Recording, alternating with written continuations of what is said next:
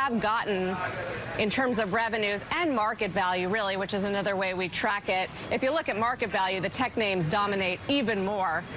Amazon, Apple, Facebook, Google among the top names. Also just wanted to mention Boeing because a lot of the FAA administrators were on the Hill yesterday, and I think one of the biggest takeaways and surprises perhaps is that the acting administrator, Elwell, actually in part blamed pilot error for some of the problems on the crashes that led to the deaths of more than 300 people and the grounding of the 737 MAX planes.